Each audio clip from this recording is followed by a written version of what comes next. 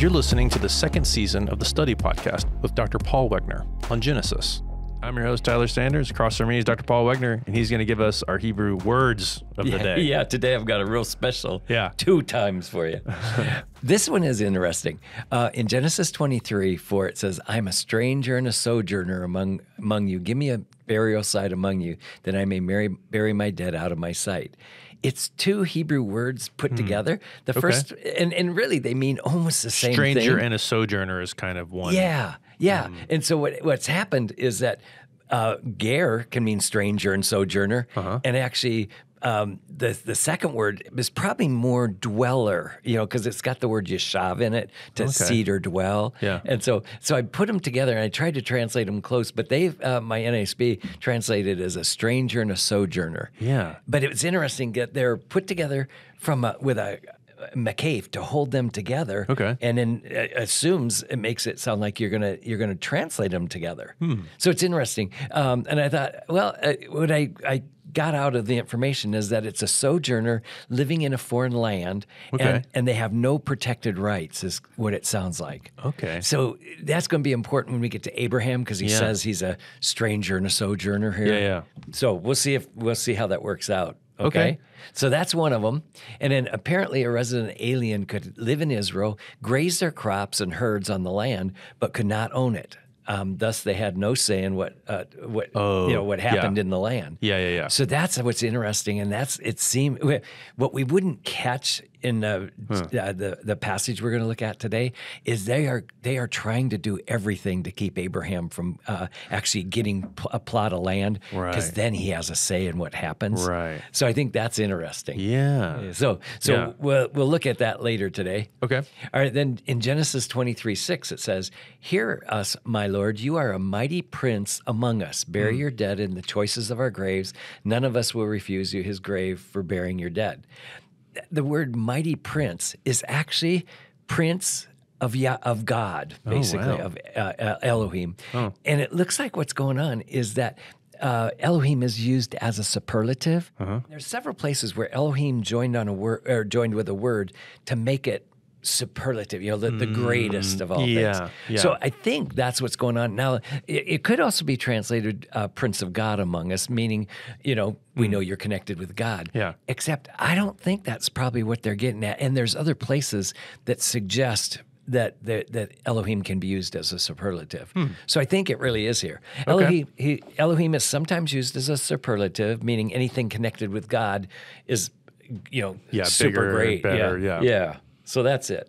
Okay. So those are my 2 for today, and both of them are going to affect our translation. And what are we talking about today? What passage are we getting Hang on. Let me show you some of the other passages where Elohim? Yeah. Okay, let's check that. So Rachel said, with mighty wrestlings, and literally wrestlings of God, I have wrestled with my sister, and I have prevailed, or indeed prevailed. And she named him Naphtali, which is wrestlings, is what that word means. And then 35:5, they sojourned, and there was a great terror, and it literally is a terror of God. Among the cities. Yeah. Okay. And then 1 Samuel 14:15, and there was a trembling in the camp and field among all the people. Even the garrison and the raiders trembled, and the earth quaked, so that it became a great trembling. Yeah. And that's a trembling of God again. Yeah. So, and then Psalm 80 verse 10 says, the mountains were covered with its shadow, and the cedars of God. Now this time it's interesting.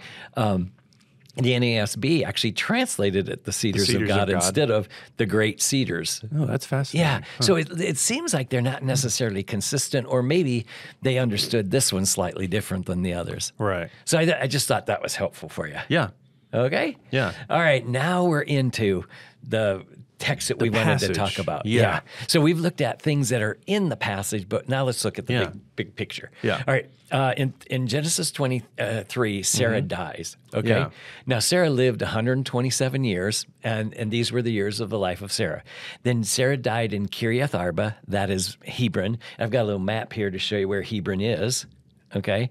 In the land of Canaan, and Abraham went to mourn for Sarah and to weep for her. Then Abraham rose from his bed and spoke to the sons of Heth, saying, I've got a little picture up here of a rolling stone tomb. Oh, yeah. Now, this would not be the same time as Abraham's, because this is anywhere from the 1st century BC to the 1st century AD, more of like what Jesus could have been put in. Yeah. Okay, but I wanted you to see there are about I found out there's about 6 of these. I only thought there was like 4, but apparently there's more of these rolling stone tombs in Israel too. Oh, really? Yeah, so I thought it was interesting. All right. Wow. Okay. I'm a stranger and a sojourner. There's that play of words. Yeah. Among you, give me a burial site among you that I may bury my dead out of my sight. Now, let me just stop there. If he doesn't have a burial site, that means he's got to carry Sarah with him, right? He's got no other place to put it. Yeah. So what do you do? Yeah. Okay. So that's why, and they know in one sense they've got him over a barrel.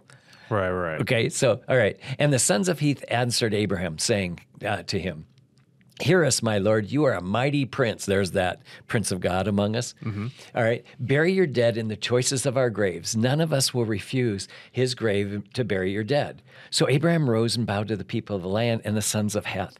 And he spoke to them, saying, if it is your wish to bury me and my dead out of my sight, hear me and approach Ephron, the son of Zohar, for me. Now, let's just stop a minute. So why, it sounds like, what's wrong? It sounds like they're giving him permission. Yeah, to go ahead and bury the dead. Well, here's the problem. Yeah. I think I've got a picture of it. Oh, I'll have a picture later. Okay. Let's keep going and I'll come back, okay? That he may give me the cave of Machpelah, which he owns, which is at the end of the field, for the full price. Let him give it to me in your presence for a burial site. Now Ephron was sitting among the sons of Heth, and Ephron the Hittite answered Abraham in the hearing of the sons of Heth. Even of all who went in the gate of his cities, that's actually helping us to know these were the leaders because they're sitting at the gate.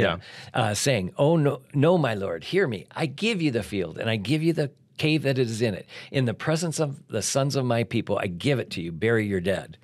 That really sounds like he's giving it to him for free. Final. Okay. And Abraham bowed before the people of the land, and as he spoke to Ephron in the hearing of the people of the land, saying, if you will only please listen to me, I will give you the price of the field, accept it from me that I may bury my dead there. Then Ephron answered Abraham, saying to him, my Lord, listen to me, a piece of land worth 400 shekels of silver. I just need to let you know at that point, 400 shekels of silver is an outrageous price. Yeah. And I'll show you in a minute. What is that between me and you? So bury your dead. And Abraham listened to Ephron, and Abraham weighed out for Ephron the silver which he had named in the hearing of the sons of Heth. 400 shekels of silver, commercial standard. Wow. One more. So Ephron's field, which was in Machpelah, which faced Mamre, the field and cave which is in it, and all the trees which were in the field and that were there, that were within all the confines of the border, were deeded over to him. I just thought you should know. That's how they did it back then. They'd own even counted trees because trees were valuable. Sure, yeah. So they put that in the deed to Abraham for a possession for the presence of the sons of Heth before all who went in at the gate of his city. All right, now here's a picture of where probably the cave of Machpelah is in Israel today, and this is the shrine or the. I'd call it a shrine around it. Okay. Yeah, I've been to it once, and it was real hard to get to because you had to go through guards and all of that to get there. Yeah, it's in the West Bank part. Wow. Yeah. Okay. Here's what I want you to know about a family tomb. Okay.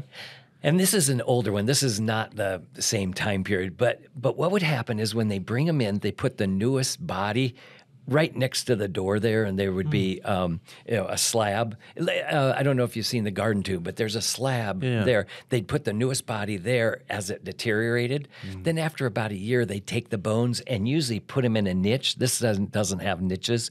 But that's why Abraham is not too keen on saying, oh, yeah, I'll do that. I'll put Sarah in your grave. Because what happens in a year, they'd put her in a niche, and before long, they don't know her bones from anyone else's. grandma's bones lines and Right. stuff like that. So that would, in one sense, that means that she would be gone in their mind. So Abraham's not willing to just put her bones in somebody else's grave. He wants his own. So that does actually help us know what's going on there. Yeah. Okay? Yeah. All right, so that's the first thing. Without a grave, Abraham will have to carry Sarah with him, and that'd be despicable, right? Yeah. The smell and stuff. Yeah. Okay, Abraham is a ger, a resident alien, with no land and it has no say in what happens. And they're trying to keep it that way. That's why he gives him, he says, the next thing is really funny because they make it sound like, oh, you're a great prince among us. Yeah. Take any of our land. We'd be honored to do that. But what they're basically saying is, we don't want to give you any land, so we understand you're between a rock and a hard place. We'll let you use it. Yeah, basically is what they're saying. Kind of no restrictions. You can use whatever you need. Which is kind of what they were allowing them to do with their flocks and herds. Yeah. Which is kind of funny. We wouldn't think you could do that, but in this time period, that was fine. Yeah. Okay? All right. Then the Hethites did not want to sell him land, but they also don't want to offend him. That's why they're using that polite terms and all that.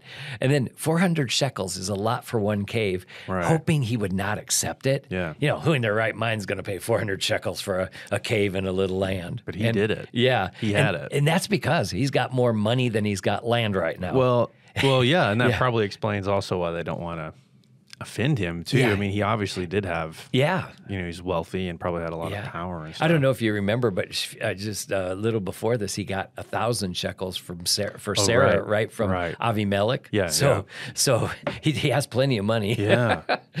All right. Payment for a land, the threshing floor and the oxen. David got him for 50 shekels of silver in 2 Samuel, 600 shekels of gold by weight for a whole site. I don't know if you know where Samaria up in the north. Oh yeah, they get the whole hill of Samaria for that price. Wow. Yeah, and then 17 shekels of silver during Jeremiah's time for his relatives' plot of land, whatever it was. Yeah. So nothing is anywhere near 400 shekels. And this is earlier than these ones even. Yeah. So we know it's an outrageous It's an exorbitant price. Yeah. Yeah. But Abraham's willing to pay it because what else does he do? Yeah. Well, and then also he owns the land, which is also gives him influence. And that's going to be the only plot of land that the Israelites own in that time period. Yeah. Wow. So remember, God had promised the land to Abraham, but this is the only one he's really going to own. Right. Yeah. So that's kind of interesting. Yeah. All right. Okay, that was one thing that I thought, if you just read that, there's a lot of stuff you'd miss. Yeah. So I thought it'd be helpful to point out some of these things. Yeah. All right, I got one more. Okay. Okay, the other one is talking about a bride for Isaac. Remember the next chapter in chapter 24? Yeah. Okay, so let's go to that one. Now, Abraham was old, advanced in age, and the Lord had blessed Abraham in every way. And Abraham said to his servant, the oldest of his household, who had charge of all that he owned, let me just stop there. Do you see what he says? He was old, advanced in age. Now, he actually lives at least 25 years longer. So I think what it means is he's thinking about his death and what's going to happen. And we do know slightly later, well, it's not on this one, but we do know he's getting up in age, but it's not like he's decrepit and he's falling apart. It's like he's thinking about what's the next step, and he's got to get a wife for Isaac. So that's the next thing he has to do. Yeah. Okay. All right. And then it says his oldest, his servant, which is the oldest in his household. We know who that is. I'll bet that's Eliezer of Damascus. Oh, yeah. Yeah. They mentioned him earlier. Yeah. Yeah. I would have thought now that if I was Eliezer of Damascus and I thought I was going to get the whole inheritance and then Isaac comes, now he loses that whole inheritance. I would have thought, I'm a little angry. Why don't I give him a real jerk of a wife? That'll pay him back. Right. He doesn't do that at all. He's actually so, in fact, I want you to see this. He goes overboard to get the right wife for Isaac. Right. So it's really kind of interesting. Okay, he says, place your hand under my thigh. I'm assuming that is very literal, and it actually means that that's, the thigh was thought to be the part of their body that carried on their inheritance. So I'm assuming that that's why it was there, because it was a sacred spot for carrying on your line. Oh, interesting. And so I think that's why it did that. Yeah. And I will make you swear by the Lord. I'm going to just stop there. Other people have thought that refers to other things, and Other things, like because it has to do with his paternity, his carrying on. So I see what you're saying. Other objects. I'll just leave it there. Gotcha. Yeah. I still think it's probably thigh, because throughout Scripture, thigh seems to be the term used for their carrying on their inheritance. Interesting. So okay. And I will make you swear by the Lord, the God of heaven, the God of earth, that you will not take a wife for my son from the daughters of the Canaanites among whom I live, but you shall go to my country and to my relatives and take my wife for my son Isaac.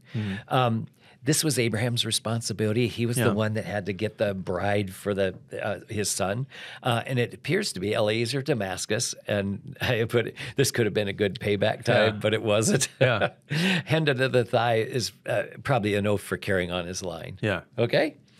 All right, let's go to the next thing. And the servant said to him, suppose the woman would not be willing to follow me to this land. Should I take your son back to the land from where you came?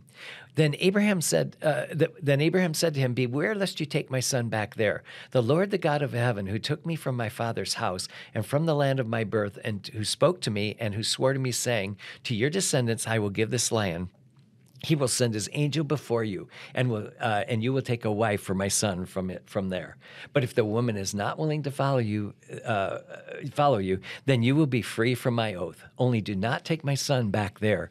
So the servant placed his hand under the thigh of Abraham and his master and swore to him concerning this matter.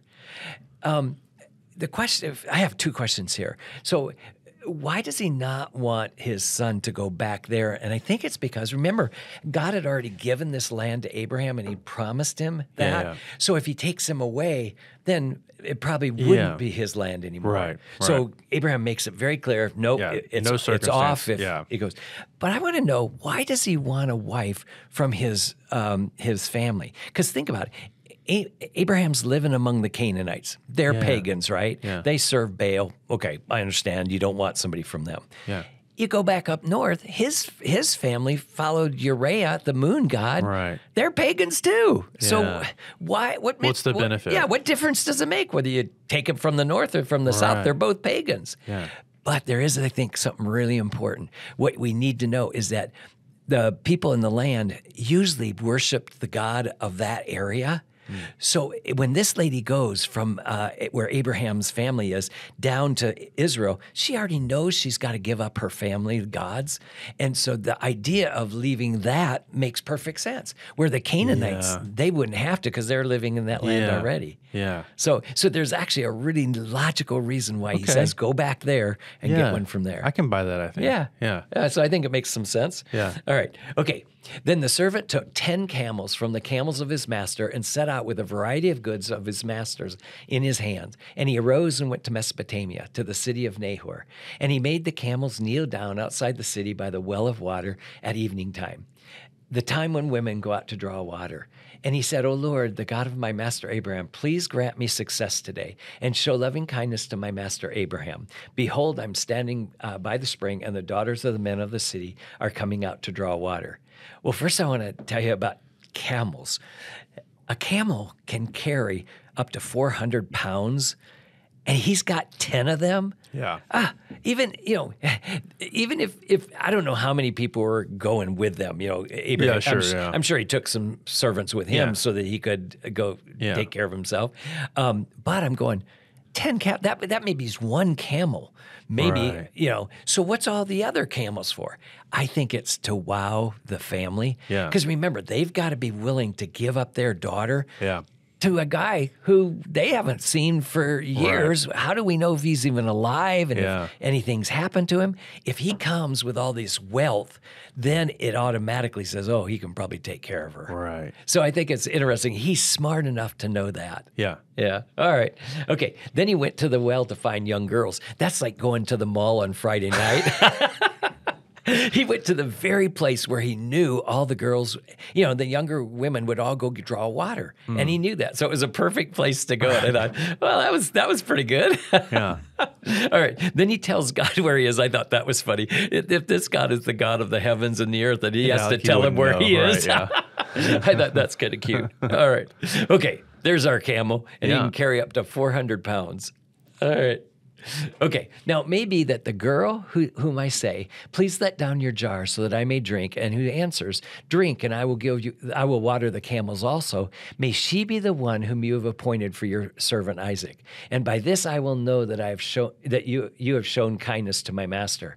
And it came about before he finished speaking that, behold, Rebekah, who was born to Bethuel, the son of Milcah, the wife of Abraham's brother Nahor, came out with a jar on her shoulder. And the girl was very beautiful, a virgin, and no man had relations with her. And she went out down to the spring and filled the jar and came up. Couple of things. Now the reader knows that this is from the correct family. Yeah. But Eliezer still doesn't know that. Oh, that's true. Yeah. So he would still know that. I think what's interesting also is notice it calls her a virgin, but then it says no man had relations with her. And I'm going, well, isn't that saying the same thing? Yeah. And in actual fact, it probably is. Hebrew has no problem re-emphasizing stuff. So I think that's what's happening there.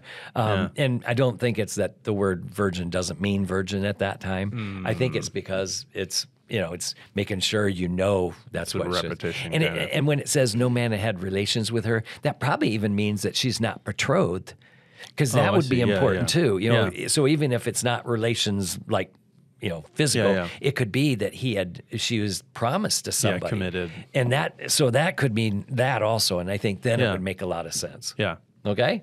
All right. Still not done yet. And it came about when the camels had finished drinking that the man took a gold ring weighing a half shekel and 2 bracelets on her wrists weighing 10 shekels of gold. Now, that's really good payment for watering the camels. Yeah. The gold ring is probably a nose ring, because later on it actually tells you that. But at this point, 10 shekels of gold. Now, a shekel is about 11 ounces. So it's not an outrageous weight, but it is a good hefty bangle kind of thing. Yeah. So that's a good weight. Yeah. Okay. And said, whose daughter are you? Please tell me, is there room for us to lodge in your father's house? And she said to him, I'm a daughter of Bethuel, the son of Milcah, whom she bore to Nahor. Perfect. That's what he needs, right? Yeah. All right. And again, she said to him, we have plenty of straw and feed and room to lodge in. Then the man bowed and worshiped the Lord. And he said, blessed be the Lord, the God of my master Abraham, who has not forsaken his loving kindness and his truth toward my master. As for me, the Lord has guided me to the way of the house of my master's brothers. So he's making it real clear that God had led him, and now he knows it. Okay? Yeah. All right. Now, Rebekah, you know what? I skipped a part. I forgot to ask you, do you know how much a camel can drink? No. About 40 gallons. That's can hold that much. Yeah, I assume if they're on empty, but right, you never know. But 40 gallons of water, and now she's got a jug that's probably clay, right? Yeah. It can't be any bigger than, I would think, 3 gallons, because that would be really hard to carry. Yeah, too heavy. Yeah. So can you imagine? And it says that the trough or whatever was a little ways away from the well, and that would be smart because you don't want the animals walking in the spring water. Yeah. So that means that girl is a really, really hard worker. Yeah. And I'm thinking that's another thing that servant knew is he said, Well, and he asked specifically for that, like, I'll kind of ask for water. Yeah. And if she offers to water the camels, essentially. Yeah. And now that would be a big job. And now it's a big job. Yeah. Now, he did pay her pretty well, but I think I think now he's trying to woo her, right? Because it's more than the payment would be worth, but he's trying to woo her. But what I wanted to emphasize is, man, he was perfect at knowing what kind of wife should Isaac have. Right. A good hard worker. She's beautiful. Yeah. She's of the right family. What more could he ask? Yeah. So I just thought that was interesting. Yeah. Okay. Now, Rebekah had a brother whose name was Laban, and Laban ran out to the man at the well. And it came about that when he saw the ring and the bracelets on his sister's wrists, and when he heard the words of Rebekah, his sister, saying, this is what the man said to me, he went to the man, and behold, he was standing by the camels at the spring. And he said, come in, blessed of the Lord. Why do you stand outside, since I've prepared the house and a place for the camels? That almost makes it sound like, well, why you're standing outside, but it's to let him know that I've already prepared the place for you, so I want you to come. Yeah. So it's making sure he knew that.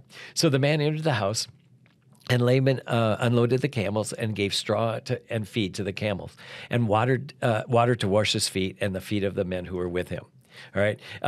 Notice it says brother comes in and stays with them.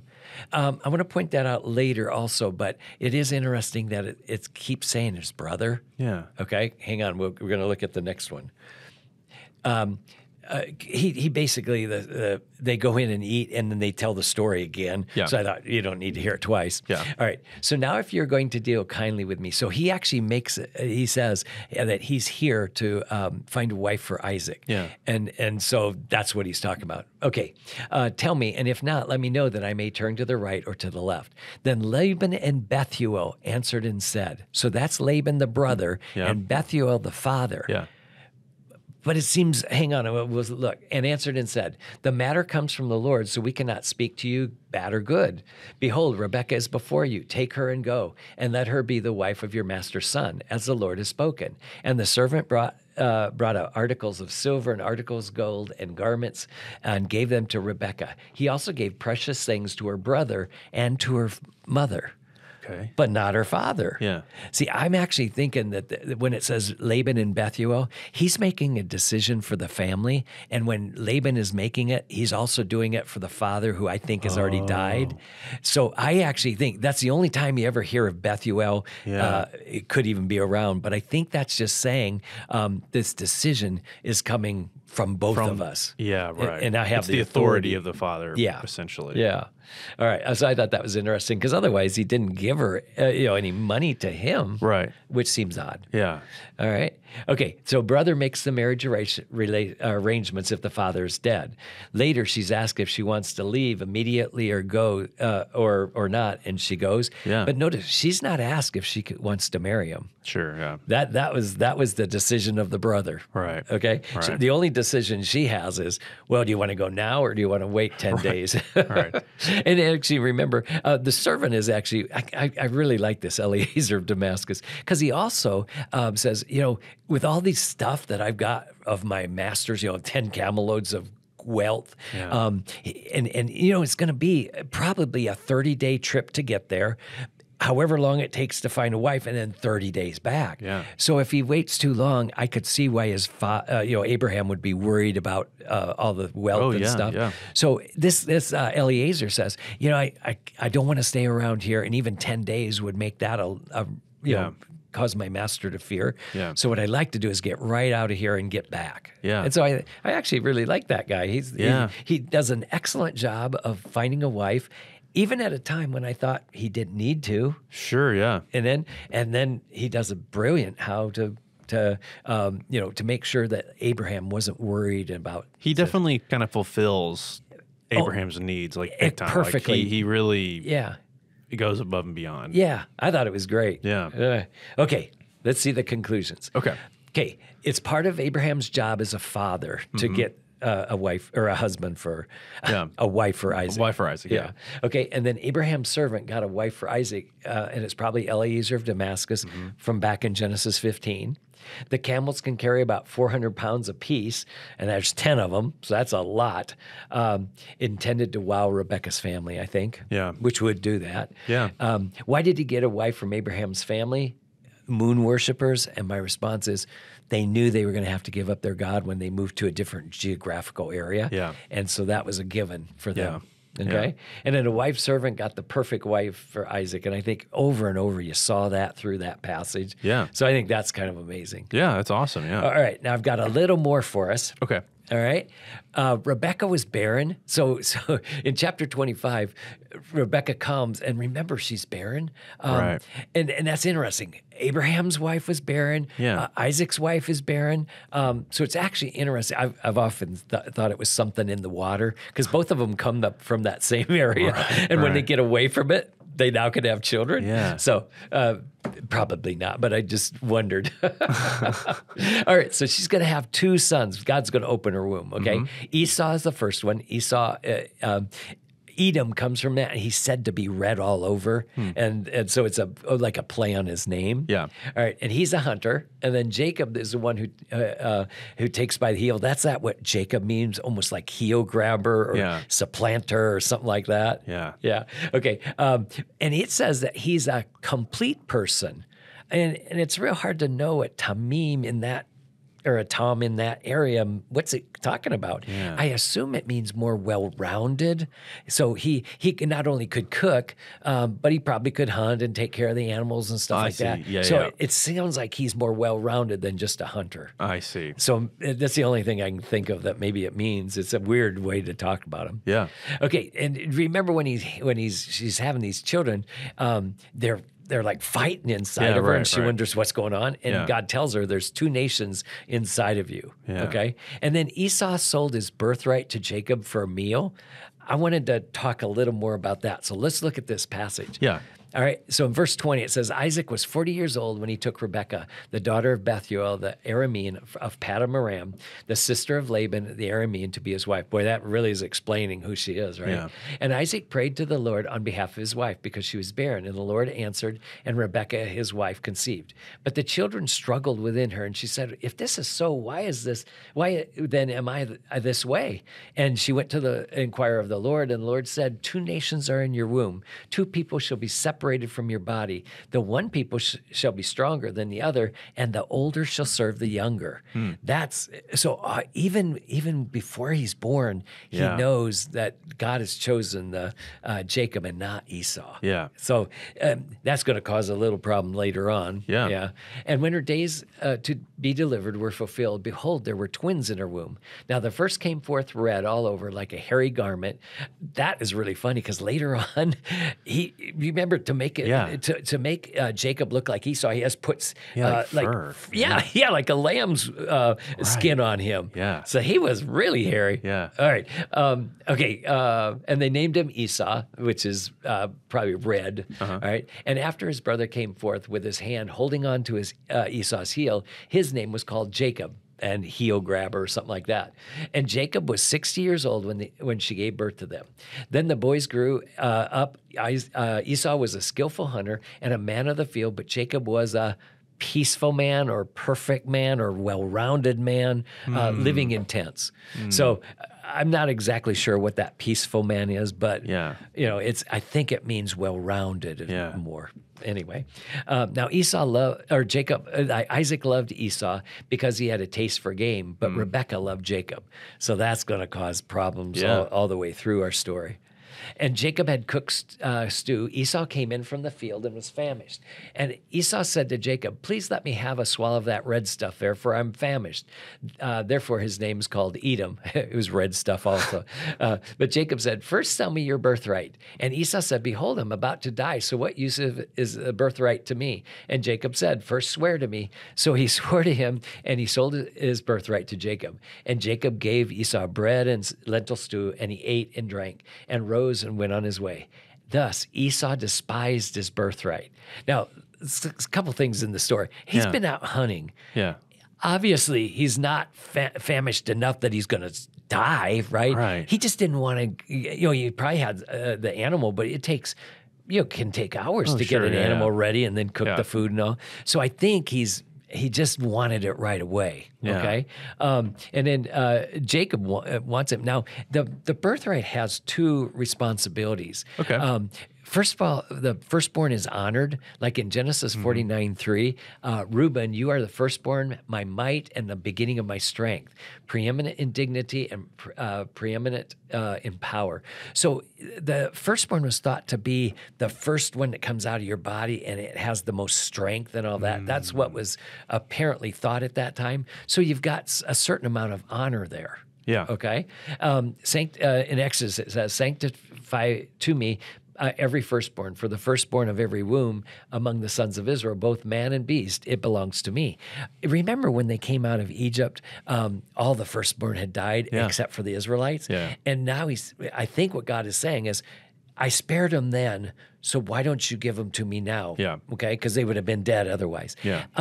Also what God was doing, and this is brilliant, if you've got the firstborn, you've got the one carrying on the lines, and if that one belongs to God, basically it's going to pass all that down to all the other offsprings because they're connected to this Yahweh God. Yeah. So it was a brilliant move on God's part too. And then in Deuteronomy 12:3 it says, and there you shall bring for your burnt offerings, your sacrifice, your tithe, the tribute of your hand, your votive offerings, your free will offerings, and the firstborn of your herd and of your flocks. So it was often, that was the one that God desired. I've often, we'll look at this later, but I've often thought that if it's the first one coming out and it's given almost in faith, because if you don't have any more, what's then coming you've next? basically given him everything. Yeah. So I think there's an element of faith in there even. Yeah. All right.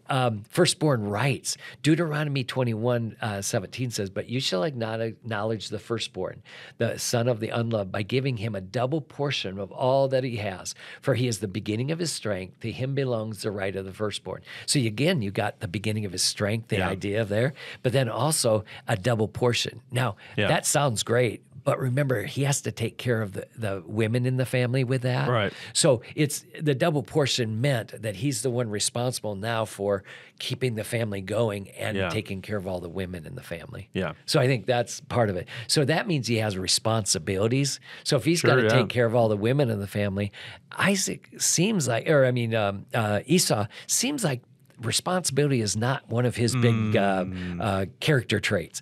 And I think Jacob, he wanted that. I'm really surprised that Esau wouldn't want that, because if you knew that God had passed down the Abrahamic blessing through the oldest person, you would expect you'd want that. Right. And Esau doesn't seem to care. Yeah. So I think at this point, you see there's some responsibilities, but there's also some honor that goes with it. Yeah. He probably wanted the honor, but didn't necessarily want the responsibilities. Well, and they say at the end of that passage we just read that he despised his. Yeah. That kind of. Yeah, it tells you. Yeah, it makes a little more sense, doesn't it? Yeah, I think so. Yeah. Okay, here's the conclusions for this. Abraham was a resident alien, so this is for the whole thing. Yeah. He could use the land but could not own it. Abraham pays an outrageous price for the land. I was amazed that he would be willing to do it. Yeah. But he's over a barrel. Otherwise, he's carrying Sarah with him. Yeah. So it makes sense. The cave becomes Abraham's family tomb, and even later, they keep coming back to it and putting people in it. So that's important. Yeah. Isaac's wife, Rebekah, the servant got the perfect wife for Isaac, and I thought that was brilliant how he did it, and going to the right place, and then asking God, and God worked it all out. So it was a brilliant response, I thought. Yeah. And then Esau sells his birthright. It had honor, rights, and responsibilities associated with it. And I think Esau just didn't want all of that. Yeah. But he was willing to sell it to. And we do know of other people buying it. In the ancient Near East, there's buying birthrights? Yeah, there's a deed that we know of that one of them bought it for 2 lambs. Wow. So it was something you could buy. Quantify it and sell it, actually. Yeah. Wow. So it's interesting. Yeah. So those are the reason I pulled those ones together is because I thought these are things that by reading it, you may not be able to catch from and by knowing the culture and some of the things that are background, it really helps you. Yeah. I mean, especially probably of those 3, the story Jacob and Esau is probably most familiar to people. Yeah. But it is a little bit confounding. It's not super. Yeah. I think a surface reading can make Jacob look cruel or something. Like, why wouldn't he just. Yeah. He has the food ready. Like, why wouldn't he just give it to. There's these things that kind of aren't totally clear. But I think that reading of it does make it a lot more kind of reasonable in a way. It clears it up. And then I thought for the sons of Heth, they make it sound like they're honoring Abraham, but it's almost like a fighting match there. They don't want to give any land up. But then when he finally says 400 shekels of silver, my guess is he thought Abraham's not going to pay that. And then Abraham does, and what can he do? Yeah, he can, but Ephraim can't, I think it's what is Ephron can't go back and say, oh, I meant 500 shekels silver. But once again, Abraham, I think, needed to pay it anyway. Yeah. So I thought that was interesting. Yeah. And it ended up being a good purchase down the road. Yeah. Yeah. I suppose today it's worth a lot of money. That's right. Yeah. It's a whole shrine around it. Oh, well, those are the things that I wanted to pull together today. Yeah. And I think next week, remember, he's got the birthright now. Yeah. He's going to get the blessing next. Oh, good. Okay. So I wanted to explain what that blessing is, but I thought it was a little too much for this time. Well, I'm looking forward to next week. I think it's going to be a good one. Oh, good. Okay. Well, thank you so much. Thank you. Bye-bye.